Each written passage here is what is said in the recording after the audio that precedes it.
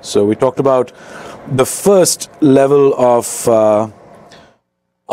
nested virtualization, and now we'll talk about the second level of nested virtualization. We call it more fondly, we call it inception. It's basically nested square, so where you run yet another hypervisor on top of HVX. And we think this is interesting, very interesting, for a variety of different use cases that are completely untouched in the industry right now, we think, from a public cloud perspective. So what Gil talked about in the last session was what you see on the left of this diagram. So you have AWS or Google, basically a bunch of x86 servers with Xen or KVM in the case of Google, Xen in the case of Amazon. That's what you have here. We run HVX on top, the binary translation with direct execution, a lot of optimizations and stuff that Gil talked about. That is running on top of Amazon. And then you run your VMware or KVM VMs on top of that. That's what we spoke about so far. That is nested virtualization because actually Amazon has a hypervisor. We are running HVX, which is another hypervisor on top of that. That's nested virtualization. Now, we also got a lot of requests. Actually, the story around this really started with Red Hat, who's a customer of ours, and they were using us, and they said, look, it would be, we're doing a lot of work with OpenStack.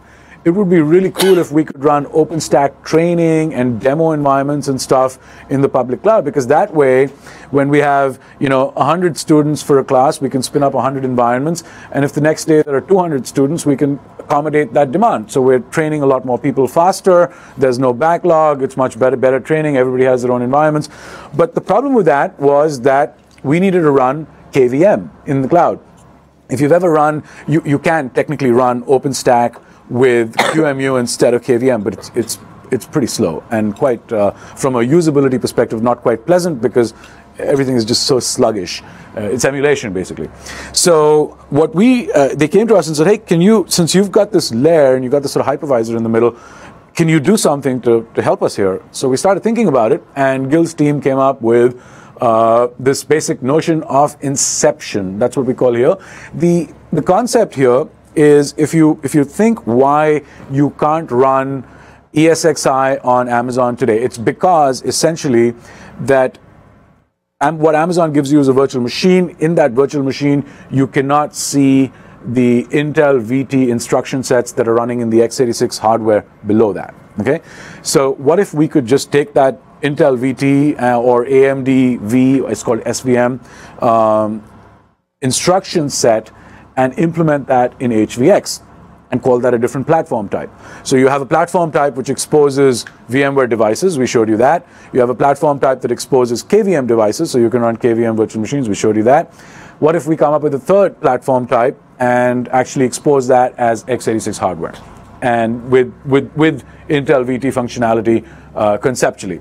That is what we call inception. So now when we have a virtual machine that's sitting on top of HVX, it actually sees Intel VT or AMD V functionality, and now we can run a hypervisor on top of that, everything from KVM to ESXi. But that's what we've done so far. Okay. It sees it because you're passing it through, or you're doing some kind of an emulation. How does it see it? Gil, you want to talk a little bit about the exact mechanics of that? Yeah. So it's more like emulation. There's nothing to pass through because it's not exposed to HVX itself.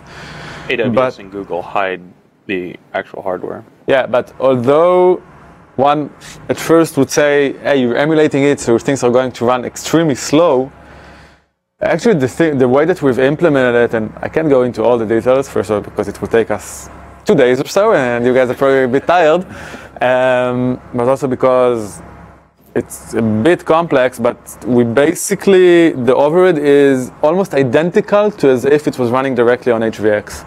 We have a nice patent on that. Yeah, and it's actually very interesting because when you're running a guest on HVX natively and there's one context switch and then you're running directly on the CPU, And then when you're running with a guest on top of, let's say, ESXi on HVX, there's one additional context switch, and then you're running directly on the CPU as well.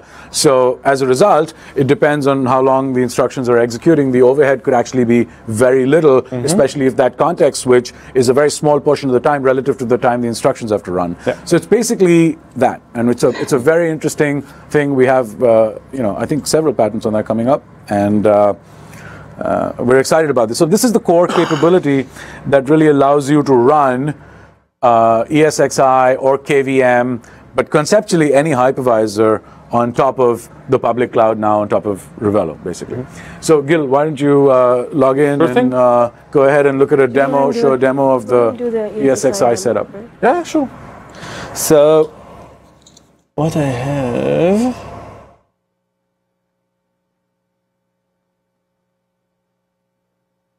Okay. So what I'm going to show you is that I have here in my library, Shruti showed you earlier, I have here a blueprint. And in this blueprint, we basically have 11 VMs. 8 of those are ESXi hosts. I have an NFS server for networking, for storage. I have a Windows client if you want to use the client version of the vSphere Who would want to use the Windows client? Some would like to use that. And I have a vCenter appliance basically running here. So this is a reusable blueprint. It was created by, it's really fuzzy, but right?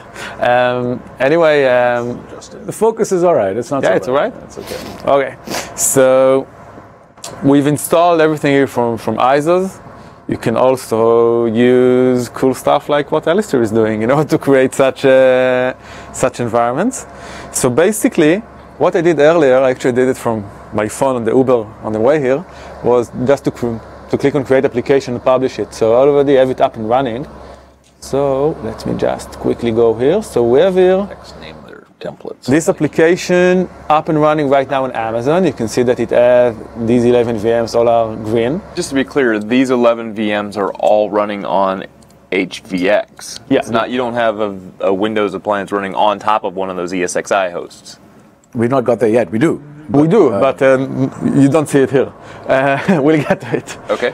So what you have here is 11 VMs. They're running most likely on two HVXs. Actually, give me one second. That's a really good question because what you see on the canvas are just things that are running on HVX. Yeah. One of those things that happens to be running on, actually 8 of those things that happen to be running on HVX in this case are ESXi nodes, and they have VMs running in them. You don't see that in the Ravello canvas. They're inside ESX. So see? We have to move one floor up. Yeah. Yeah, you walk Exactly. Yeah, you walk into the data center and all you see is the bunch of HP servers that are racked there. You don't see what's running inside. Right, but here there's 11 machines on the canvas, right? Yeah. So those 11 machines are running on HVX, not on ESX. Correct. But 8 of them are ESX servers. But, right. Yeah, but 8 of those are ESX servers. So right now, though, there's nothing running on top of the ESXi host. we are all There are, Under but the we CEO, haven't shown you that We haven't yet. shown you that. That's We'll go to that. all in we're gonna- agreement. Okay. We're going to use vCenter to log into one. Right. Right. Go to the dream within the Right. dream. Got it. Can you, as part of the blueprint, can you tell it that there's an order to start up? Yes? Yes, Well, definitely. great question. Very good question. We can show you So that. I think it's actually not configured, but for each blueprint you have a start order and you can figured create you guys- stages with, So, by the way, something that we haven't shown earlier, something which is cool, it's unrelated specifically to ASICs, but because we basically have control over the underlying hardware, we also expose a hardware console to everything that we have up and running here. Yeah. So for By the way, that's example- not something that you can do very easily in the cloud. No.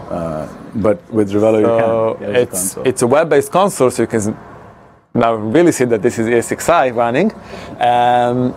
And if I'll just click on the vCenter here, so you can see that we've created quite a bit of different external services. For example, we've exposed the 9443 web UI of the vCenter, and this is basically our FQDN for this VM on 9443. I just logged in before. And we can see that this is a fully functioning vCenter environment with, as I said, 8 hosts, 8 ESXi hosts basically running here. And I also started a few virtual machines. And earlier today, Just a couple. yeah, just a couple. So I can. Is that DNS? Is the fully qualified DNS name automatically generated by you guys? Yeah. Yeah. Okay. Yeah. Yeah. That's we get the public So IP, we show you that, and we also generate a FQDN for you that you can use to log in. Notice that the FQDN is slightly obscured as well, so you can't Yeah. sort of jump into somebody else's environment so- easily. yeah. So, and this is the console for an Ubuntu guest running on top of ESXi, running on top of HVX, Running on top on of Zen. Amazon, running on top of Zen, running on top of a server on Amazon. And the cool thing is that you can basically do anything that you would do normally in your VMware setup in your data center. So for example, one of the cool things that we did was, for example, to create a complex vSAN setup. And so I'll just go ahead and,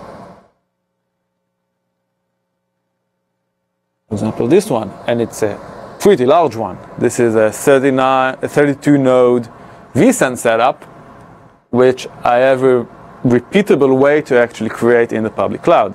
So I'll just hit the create application and then publish button, and I have this entire cluster up and running in a few minutes without needing to provision disks or servers in my own data center. So we believe this is quite powerful concept. Yeah, a little bit. And Shruti, you want to talk a little bit about the use cases that we see for this particular nested square or inception use case, specifically in the ESXi arena? That would be great. Yeah, it's been really interesting.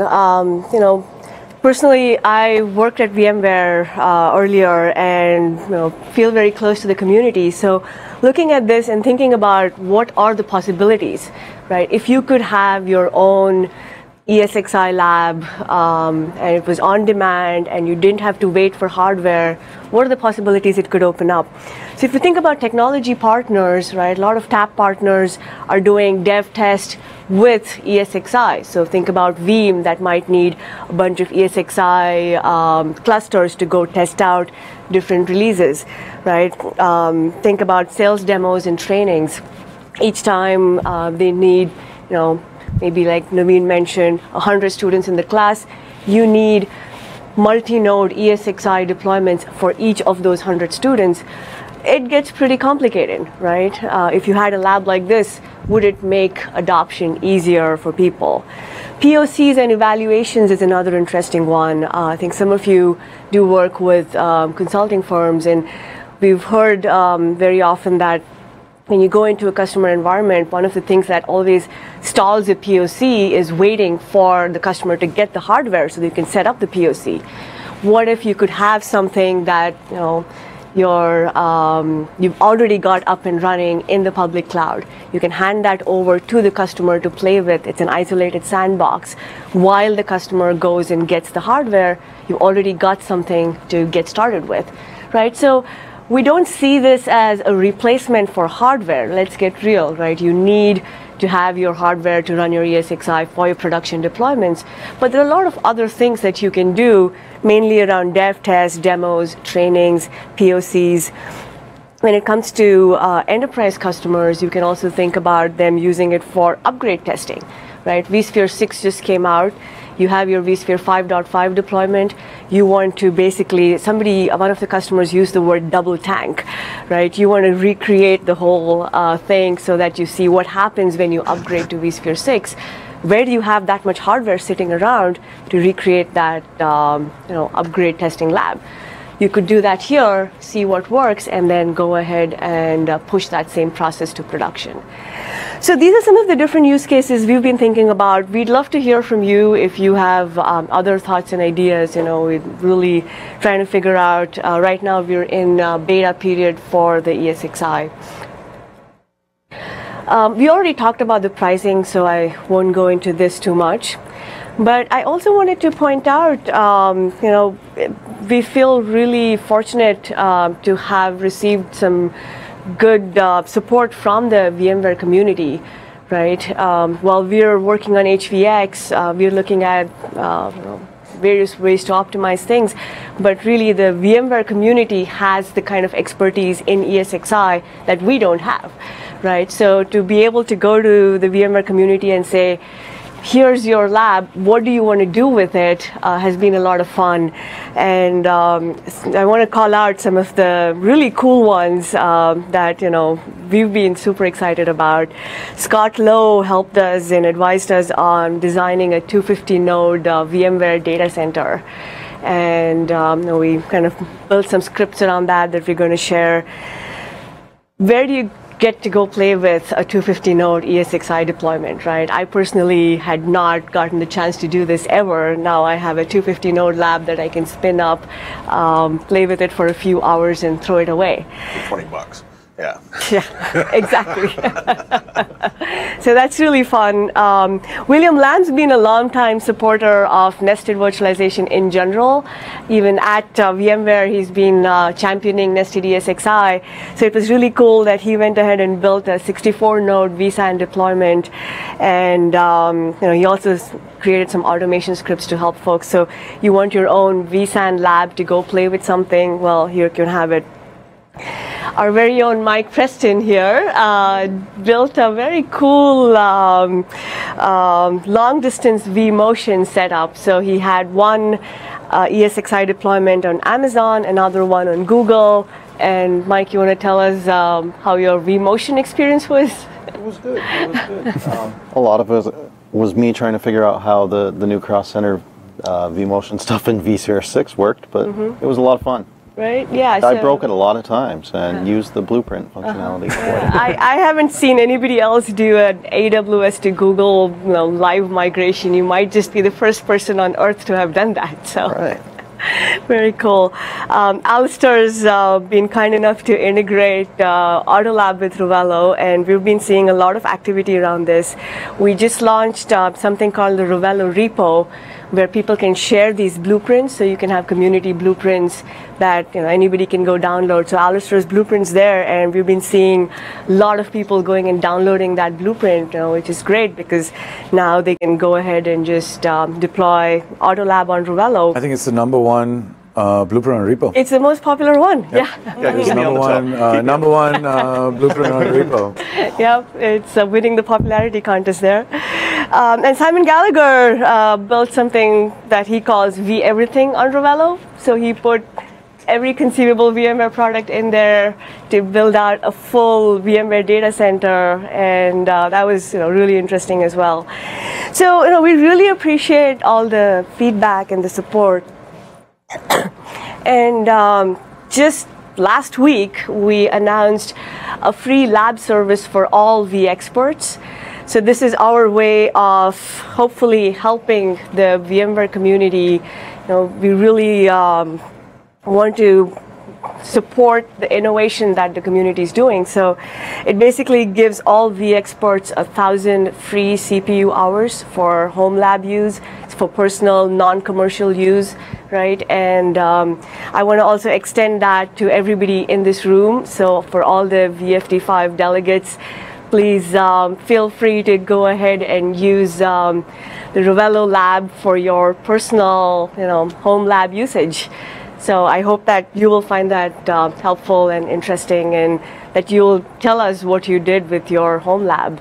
One interesting thing you can do is, we were just chatting about this last night, if you already have 3 servers in your home lab, as I'm sure most of you probably do, but if you have 2 to 3 sitting around, you can actually connect a VPN from that to your Ravello lab, so you have an extended lab in the cloud, and you can use it as a kind of expandable lab space in case you need to run a few more VMs.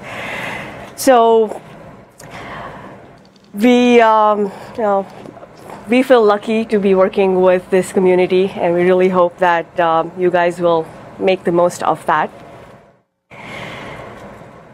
And I want to hand it back to Naveen and Gil to kind of talk about what else we're doing. But before that, any other questions, comments? We'd love to hear from you.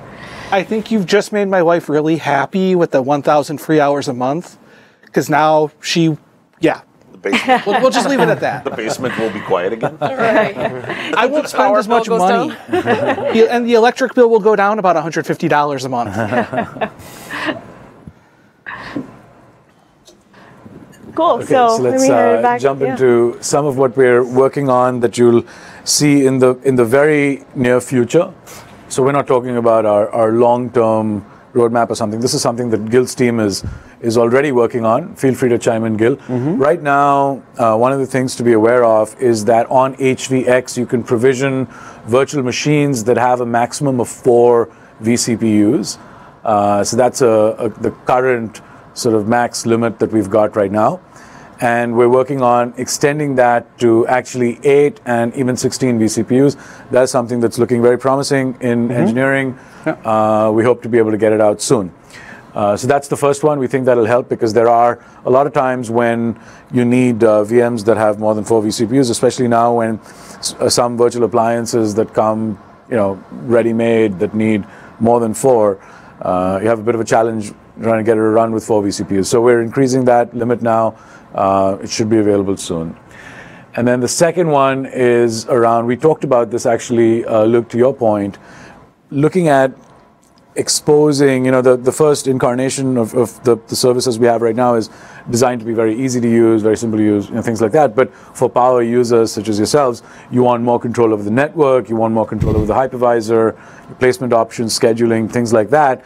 The first instantiation of that is on the network because there the pain is more acute. So we're working on enabling a lot more. You want to talk a little bit about the kind of things we're thinking of coming up with this and this one? Yeah, so basically, the way that right now people interact with our networking capabilities is by describing their VMs. And from that, we automatically deduct the underlying network. And what we saw that in some cases, powers want to have direct control over the network. And that's exactly what we're going to do. So you'll actually be able to go to, we haven't covered it earlier, but as part of our network, we expose routing services, DHCP, DNS, a basic firewall, and we also have a distributed switch. So you will be able to go and configure each and one of those to the port level in the switch. So you'll be able to define, just as if you would be configuring your Cisco switch back in the data center, or to add manual entries to the DNS server, or to create reservations directly in the DHCP server, or to define specifically, 2 different routers which are not connected to each other, if that's what you actually want to build. So you have full control over your network in a single place. We're trying to build it as intuitively as we can, but this is a very... And as quickly as we can. Yeah. Yes.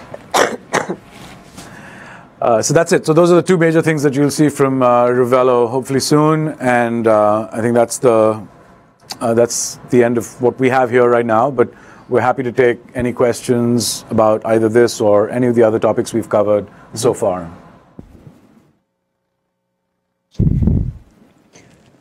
Go ahead, Luke.